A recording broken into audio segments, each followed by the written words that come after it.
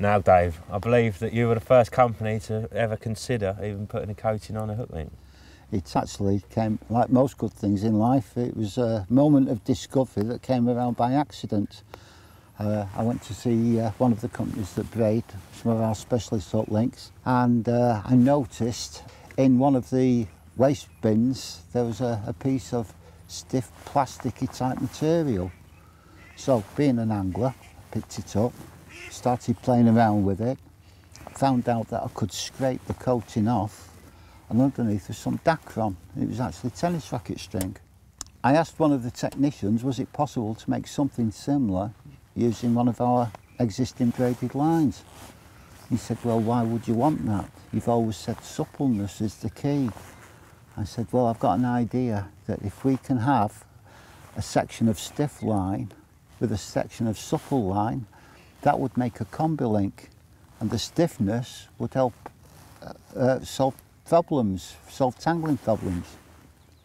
So I'd always had the idea that multi-strand was the way. So I asked him, could they coat the multi-strand, making it user-friendly? And this is what they came up with.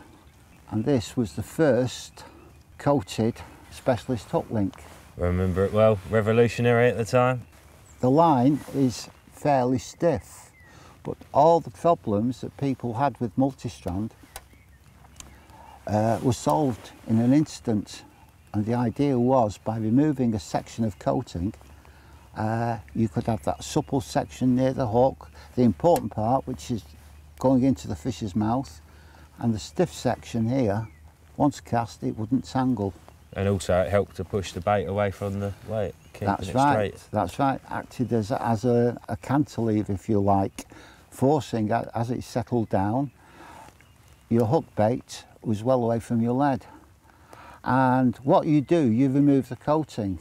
And a lot of people, they're having big problems with removing coating by using some of these devices, which is basically like a razor blade. I'll show you a little demonstration now of the 50p that I've pinched off you, Joe. I'll give it you back. Take a coin, ideally with a flat side, place the line under the coin, apply pressure and slowly pull. And with a bit of luck in this weather, we've separated the coating, and it's a simple job then to remove it. So what you've got now is the multi-strand that gave you all those problems, and the coating which is going to prevent tangles away from it. But you can see there's the exposed multi-strand. Yeah. And the coating is keeping everything in control, so you've not got the tangling problems that existed with the other.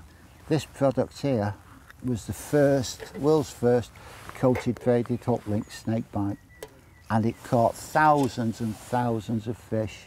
Due to the success that we had on snakebite, Joe, we thought that we can make more variations using different coatings, different polymers, really, because not all carp swims are the same. You've got different conditions, waters with lots of snags, which snakebite is perfect for. But for the more delicate type of fishing, standard fishing, smooth bottoms, we brought out the next product, which was the mantis. As soon as we brought it out, it was an immediate success. It's broken 3 world records. Nice. And as you can see, if we compare diameters between the two, the difference is the diameter and also the coatings. The snakebite has got different materials in than the mantis. The difference is more immediate when we remove the coating. You'll find it's a much lower diameter, it's more supple, because it's not for extreme fishing. So because of the success of the mantis, and you can get this in different colours as well, green, brown and black for fishing over silt. We brought the mantis out and it was very successful, and I wanted to push it even further, and that led us on to the jackal. As soon as we brought the jackal out, a German chap used it and broke another world record. The coatings are all different, they're different polymers.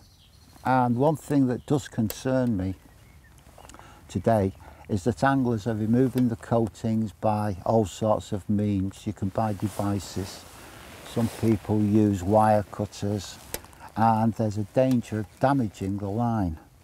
Inside there, that's your only one and connection between you and the fish.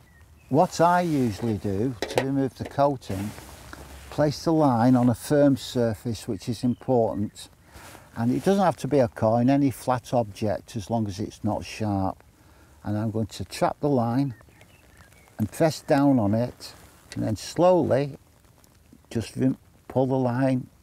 And by doing that, Joe, you can see I've managed to remove a short section of coating, and that's created a hinge.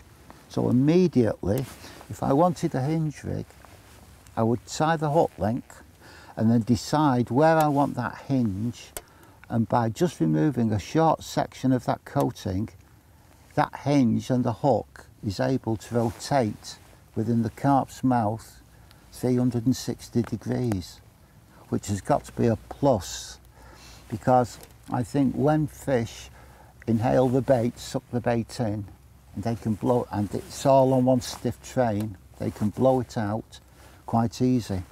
But with this moving about inside its mouth, it's possible, it's more than possible, because it does work, which is why hinge rigs are popular. It's got more chance of hooking itself. That's an evolution, if you like, of coated braids. And I'm going to show you something now, which is going to be our latest product, and I've made it using totally different materials. This new hook link is called sinks. As you can tell by its name, it does sink. It's extremely fine as well, isn't it, Dave? It's extremely low diameter. We've used some new materials now, and believe it or not, Joe, that takes 9 hours to make 1 single metre. Seriously? 9 hours. How does that work then? Yeah. It takes about 5 minutes to braid the metre, then it takes about 10 minutes to dye it. Then it goes to this long room, 500 yards long, and it slowly travels through a coating tower at a snail's pace, crawls all the way to the top of the room, all the way back, by which time that first coating is cured. It then goes in for its second coating, and the sinks has got no less than 30 individual coatings on it. Wow, so why would you need so many coatings? What benefit does that actually give you?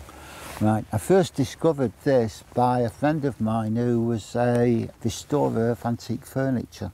And I was watching him working one day, and I noticed that he was putting a layer of the lacquer down, letting it dry, rubbing it down, adding another layer, building it up, building it up. And when I asked him why he did that, he said that ensured that he'd get a super tough finish rather than put one thick coating on. So I asked the processors to increase the level of coatings, making them finer, but building it up. And what you've got there is a coating that's extremely difficult to remove. And then, as you've just done there, Joe, you've removed it to reveal this super fine breaking strain. Extremely abrasive resistant, I should imagine. Yeah. Well, with most knots, it will generally break at 27 pounds. You can see the difference in diameter.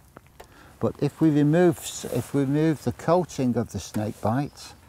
So, you know, are all the companies using this process? Would they all have various layers of coating on them? No. A great many of the companies are working, dare I say it, on price. And to put one coating, one thick coating on, Joe, it's a lot more, it's a lot cheaper than having multiple coatings.